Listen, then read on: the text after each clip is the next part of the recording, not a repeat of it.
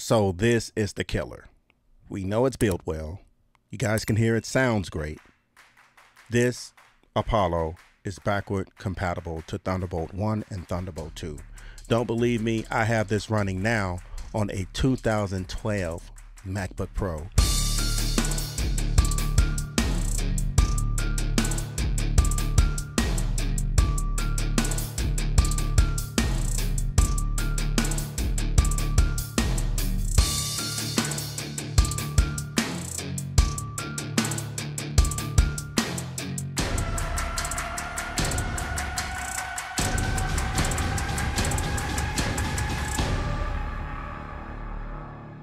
So the coolest thing about that photo, I actually took that photo with my camera, my 6D Mark II from Canon, and this lens right here, which is my wife's. What's up, YouTube? Welcome back to my channel and welcome back to my home studio. I am Archie Beatz and I am here to help. And boy, what an awesome audio interface, the Universal Audio Apollo X4. And if you guys are interested in this cool microphone that I'm talking on right now, this is the Universal Audio SD1. This is the standard dynamic microphone. The coolest thing about this microphone is it has presets that actually comes with it. This microphone is sitting about $299. But before we jump into the Apollo X4 video, I really want to show you guys the cool thing about this microphone and the presets that it comes with. Let's jump on the screen so I can show you guys the exact preset that I'm using right now to sound like this through the Apollo X4, also some other presets. So as you guys can see right here, this is the screen. If we go here to inserts right here, you can see that there are UA Mic Apollo channel strip presets. This is spoken word. Has the nice clarity up top, and excuse the computer fan, this is a very old computer.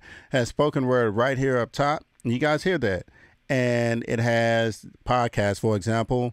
It changed to a really deep broadcast, kind of warm, you know, personal, right there in your face, like sound. And if you go here to lead vocals, it's you got a reverb, and as we change it, this is explained, guys. As we change it, let's exit out here. Let's put it back on something that's not reverb.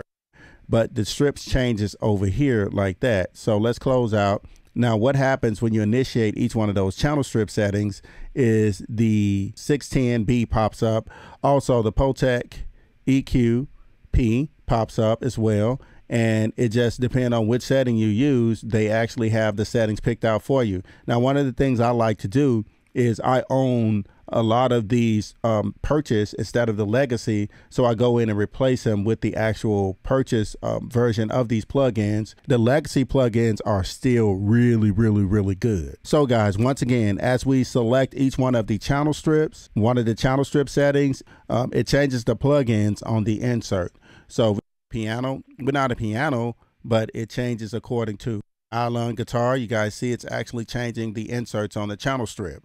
And this is a really cool thing that I feel like the SD1 offers, especially within the console software. So the Apollo X4 is the all-around audio interface for beginners, for professionals, for music producers, for audio engineers, for everybody. It sounds great. It has elite A to D conversion. The sound quality is just immaculate. This video is not sponsored, but Universal Audio sent me the Apollo X4 for a review. And before we get started, if you guys are interested in anything that you've seen in my home studio, including the Apollo X4 and the SD1, please check the description below. I have everything listed down there. Also other gear that could possibly help you on your creative journey. Don't forget to subscribe and hit that notification bell so you won't miss another video. Thank you. So now let's jump into the front plate, the front panel. And this is the most important part. If you're an artist, a musician, an engineer, and you like to have everything right in front of you. I love, first of all, this desktop design. You have so many options with just these few amount of buttons right here on the front. And these are your option selector buttons right here. And you guys can also see we have our indicator as far as our monitor right here. But let's start from this side over where it says talk and input, and it's grayed out. So everything you see highlighted is the actual control. It controls, these buttons control the highlighted areas. If I hit the talkback button, we're gonna drop some decibels so I can communicate with the artist through this microphone here. Now we move over to dim, we're also gonna drop some decibels to just crank it down a little bit for that protocol and for that setting when you wanna just like talk or something in the studio. The next thing is the alt button.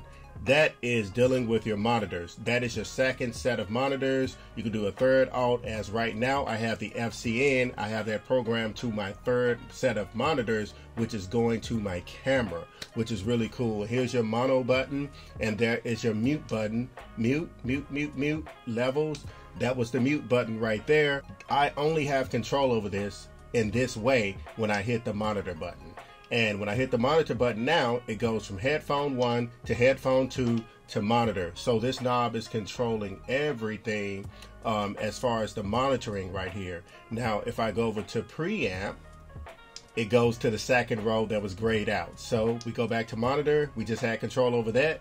Now we're hitting the preamp button. Now we have control over the channels. Now, how I toggle between the channels, the 4 channels right here above it, is I hit the preamp button. And there we go right there. Now what the input button do with the option selector switch here, if I click that, it changes it to line. And I can go through each channel and keep selecting it to line to switch it, toggle between. So if you have an instrument, a set of keyboards, play the audio through, you're gonna set it on that line level right there. You have a guitar, and of course, you know, we have the 2 guitar inputs right here at the front, the line inputs right here. This will be channel 1 and 2, so we can toggle between those with 1 and 2, but it continues on. You can't go backwards.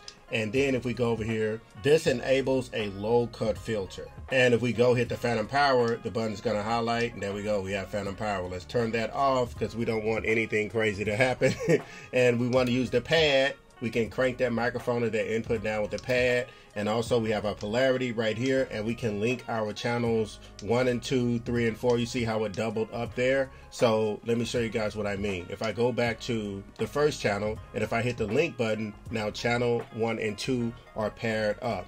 Now, once again, these buttons, the preamp button controls your input, the monitor button controls your outputs, such as your headphones and your monitors, additional monitors, and your FCN programming right there.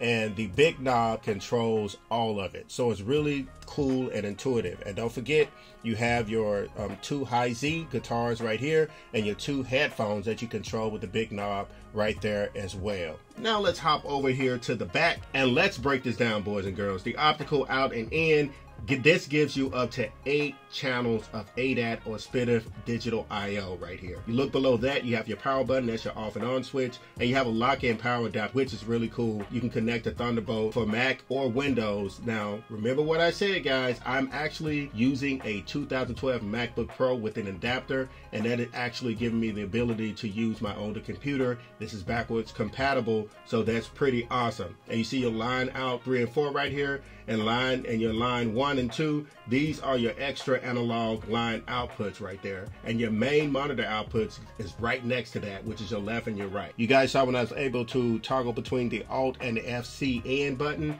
that gives me the ability to utilize my monitors right there with the lines 1, 2, and 3 and 4. We have our mic and line 4 inputs right here with unison technology in all 4, which is really awesome. So let's talk about the build quality. First of all, it's built heavy duty. There are no plastic parts other than this right here, which I can't take this off. I don't know why. I think it's so cool, because after 2 or 3 years with my Apollos, I eventually take it off because it just looks so bad from the daily usage. But I keep this little screen protector here on. But yeah, no plastic parts. It's like an all metal. The screws are sturdy. The inputs and outputs on the back of here are really built in there, and they're really locked in. So if you're constantly pulling out microphone cables or monitor cables or the Thunderbolt, you don't have to worry about that connector getting loose on here, because this is very well built and it's very well vented. As you guys can see, there's a vent at the back, there's vent on the side, along the back. Right here, it cuts off at the back because the top is actually where it vents out at, which is really a great design, because the heat rises up and just emits out, which is really cool. So I like that about this as far as the build quality. Now let's talk about the sonic quality. My latest single play that I just released was recorded on this actual audio interface here. It's actually picking up pretty well. It's on 2 radio stations. It's also in 6 Spotify playlists right now, which is really cool. And this gave me the right quality that I needed, including the talkbox part of the song. If you guys can hear it right here. Baby, 'cause tonight I wanna play, yeah.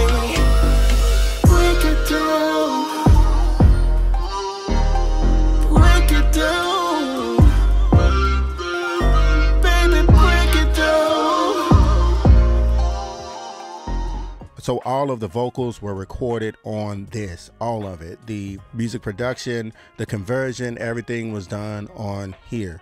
So it's a pretty cool audio interface. And if you guys are familiar with Kendrick Lamar, his Damn album, it was used, the Apollo was used in a recording of that album. Also Chris Stapleton, From a Room, Volume 1, Arcade Fire, everything. Post Malone, Beers and Bentleys, because it just delivers quality and they last a long time. You guys can see my Apollo 8 Quad right there in the back. It's about 7 years old. I still use it. I actually cascaded these two, like I said, to record my latest single, and I use it all the time. My film scores, they last a long time and they sound great. This Apollo features 12 ins and 18 outs, and the connection is Thunderbolt 3. And this Apollo was seriously upgraded from their previous Apollo. They upgraded the A to D converter to an elite class, which supplies pristine signal path of 127 decibels of dynamic range. And if you guys can take a look right here at the back as well, all of the XLR jacks are right at the back of the audio interface, and all of them are equipped with unison preamps. So you can take advantage of the Universal Audio Console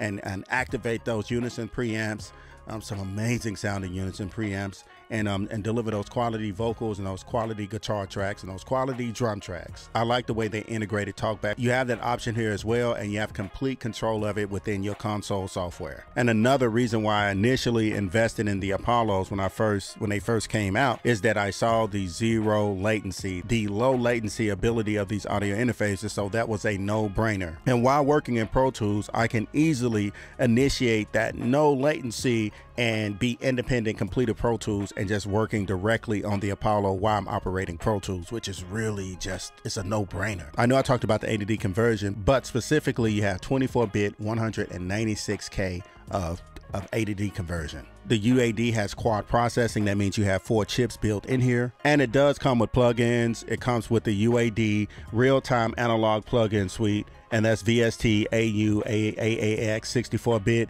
And these plugins are compatible with majority of the DAWs and DAWs out there, such as Logic Pro Tools, Cubase, Ableton, Studio One. If you guys have any questions about the Apollo, I've been using the Apollo 7+ years on everything from my film scoring to my re-record mixing for film to music. I use these Apollos. So if you guys have any questions about them, please comment them below. I'll be happy to answer them. Also, if you guys have any questions about the SD1, be sure to comment as well. I'll be happy to help you guys out. Thank you so much. Don't forget to be great and create. Don't forget to subscribe to my channel, hit the notification bell so you won't miss another video. You guys are awesome. This is your boy Archie Beatz, and I'm signing off.